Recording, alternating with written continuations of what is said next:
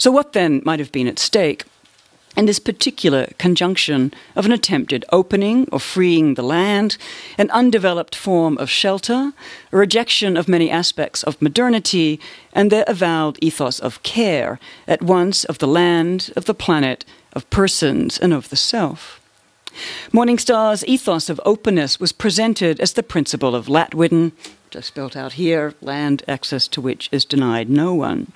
As claimed in the manifesto that you see here of 1970, we found out that if you told no one to leave, the land selected the people who lived on it. You know, this is one of their ideologies that I'll come back to, the sort of mythical figures that are underlying this. We also found out that in this supportive no-rules environment, hostilities could find little breeding ground. Private ownership of property and exploitation of land for profit came to be thought of not just as the unjust appropriation of the commons, but as the cause of a loss of innocence, or Lou Gottlieb called it a type of original sin. No trespassing signs, he boldly declared, are the cause of war, racial strife, and marital unhappiness. When you give free land, not free food or money, you pull the carpet out from under the capitalist system, he announced. So invoking the same anxiety, he continued, once a piece of land is freed, no trespassing signs pop up all upon the adjoining roads. And so, you know, he's arguing that free rent was in effect the most powerful or potent sort of leverage for transformation. Following a mention of Morningstar colonists in Times Favor's cover story of hippies in 1967, the property quickly attracted a large number of residents and visitors, and with them the attention of local public officials. Gottlieb was charged with operating an organized camp in violation of state public health regulations. Upon being arrested, he wryly announced, "If they find any evidence of organization here, I hope they'll show it to me." Having constructed a bathroom and fixed up the communal kitchen in an attempt to be in accordance with the law, he pleaded no contest to the initial charges. But within hours of the plea, this hippie colony was raided by what one paper called a small army of county officials, sheriffs, health inspectors, probation officers, even FBI officers, building inspectors, and a whole series of other characters. So it was following this raid that many of the so-called settlers or residents moved to Wheeler's Ranch, and then they moved on to New Mexico and founded a set of other communes. And so what we find then is the property is repeatedly condemned, raided, the people rounded up, and the site sealed. So the organized camp charge was eventually dropped, but further charges followed from contempt of court and trespass to fire and safety code violations, anything to discourage what they figured as a nuisance. So in January of 1969, with Gottlieb still refusing to forcibly remove his people from the land on the grounds that it went against his religious belief, 21 people were arrested and charged with violating the Superior Court order to vacate. Faced with ever-mounting violations and fines, in May of 1969, he went to the county courthouse and deeded the land to God in a notorious attempt to try and transfer the property to the public domain, to try and return it to the commons, as though God was somehow a manifestation of the commons. This legal maneuver served to stay the injunctions for a small period, with Catholic judges, unwilling to declare that God didn't exist.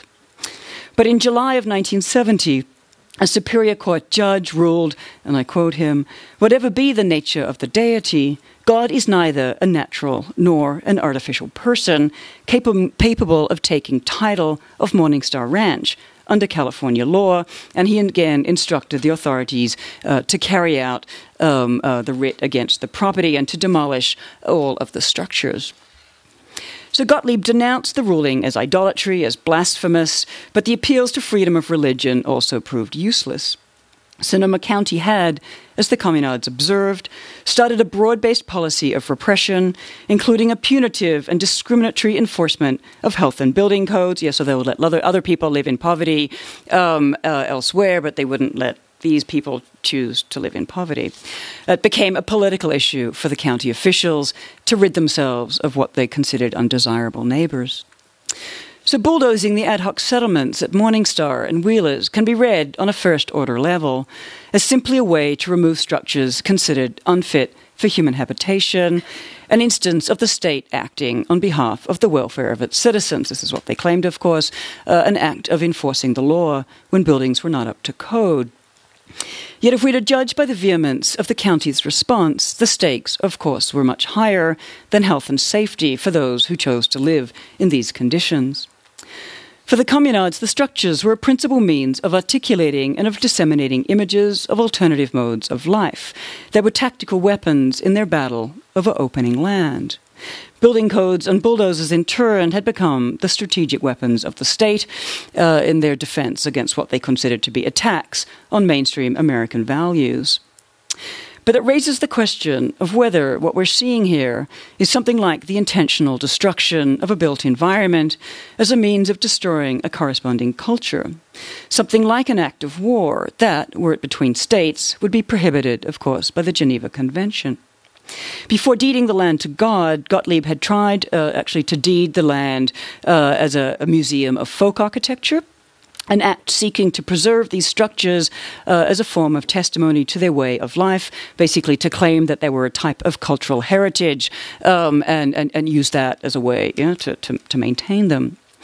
And we might note that whether we recall the destruction, of course, of lower-income city neighborhoods as crime-filled ghettos, or at the time, of course, in the 1960s, the destruction of villages throughout Vietnam and later Cambodia as a form of herbicide, and, of course, on a very different register, the use of bulldozers here in refugee camps. What we're seeing here is a technology repeatedly used supposedly as a tool of security, but in fact as a tool of herbicide. So to try and unpack the issues here, I want to return and take a closer look at what informed these highly idiosyncratic built assemblies and how they might have posed a challenge to security of land prices, of the supposed health of the population, of moral and social values, and of the productivity and hence the profitability of the workforce to the capitalist state. So a section of open land of the manifesto called Our Beleaguered Homes that you see here outlines the sort of ethos at work. How about building yourself a house, it asks. No, you don't need money, an architect, plans, or permits. Why not use what's there? Suggesting that in the mild climate of California, one could simply join the squirrels and live in the branches of a tree or dig a hole hidden from the police, the text asserts, and this is a very problematic sort of naturalizing claim, that man has a nest-building instinct just like other animals, and it's totally frustrated by our lockstep society, whose restrictive codes on home building make it just about impossible to build a code home that doesn't sterilize. He goes on, so it falls down in the first windstorm, the second one won't. Dirt floors are easy to keep clean. Domes are full of light and air. Again, to show the sort of incredible naivete about the actual conditions of people forced to live in these sorts of dwellings. So the cost of materials and do-it-yourself ethos certainly informed the non-normative character of these ad hoc constructions at Morningstar, Wheelers, and beyond. As suggested in this manifesto, their forms cannot be explained simply as the lack of building expertise, or this does at times factor in. There are actually architects involved in this commune. The teepees, lean-tos, tents, open-sided A-frames, tarpaulins, tree houses, school buses, etc., were not simply expediencies. They weren't just born of necessity, but again, they were a form of protest, one that took the form not of demonstrating in the street or on a university campus, but of demonstrating an alternative mode of life. In a short article in a magazine, Bill Wheeler, the other key figure here, noted that 2x4s, 16 inches on center, that's a conventional way of constructing houses in America, that this just doesn't make sense to us. And he went on to suggest that they'd been seeking, testing, and theorizing an alternative to conventional techniques. As California and the whole country is progressively filling up with plastic architecture, he explained, impersonal and cold, prohibitively expensive, we feel we must present a viable alternative to the free and happy homes of these free and happy homes that everybody joins in and builds. One of the most significant aspects of Wheeler's Ranch, he claimed, has been this evolution of a practice, of a philosophy of architecture. To Gottlieb, too, he goes on, that the 16-inch stud, the sort of building codes themselves were the issues. And he goes on, only half-jokingly, to say this is an experiment in low-cost housing.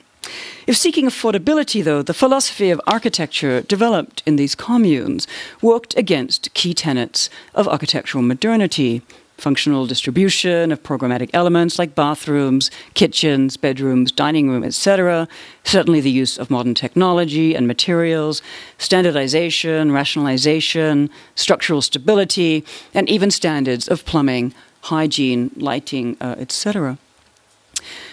Where they were adopted, as in the use of new materials like plastic, and the sort of troping on aspects of modernity, they can only be read as wittingly parodic. Where am I?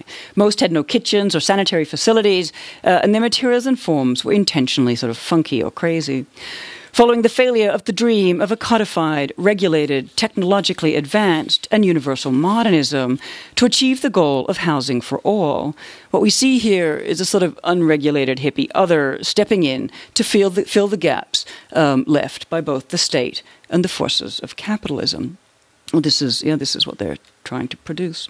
So importantly, we find not only a departure from modernist or conventional domestic aesthetics, as we see in these images from CM and other key points of architectural modernity, but we also find a type of withdrawal from the very terms through which modern architecture had justified the discipline's ongoing role in social, hygienic, and economic terms.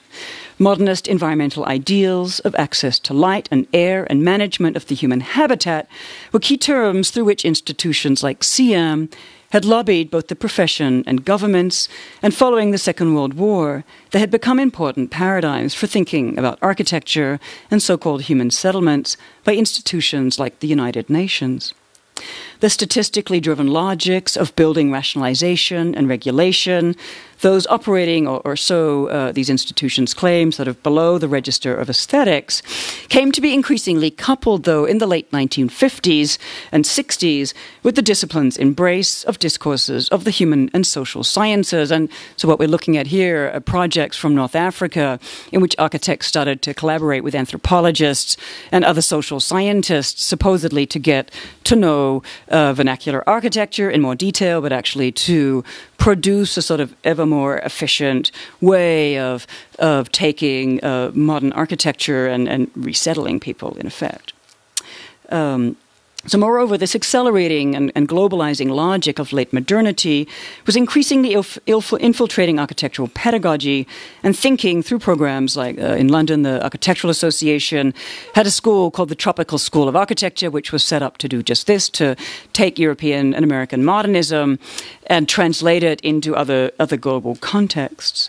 So I mention this connection for two reasons. In the first instance, these forms of rationalization marked exactly the points at which architecture, as a field, could be deployed within a logic of governmentality, giving it a role in what Michel Foucault theorized as the biopolitical regulation of the population. And in the second instance, it brings us back to this identification down, in this case, to pressures on developing countries.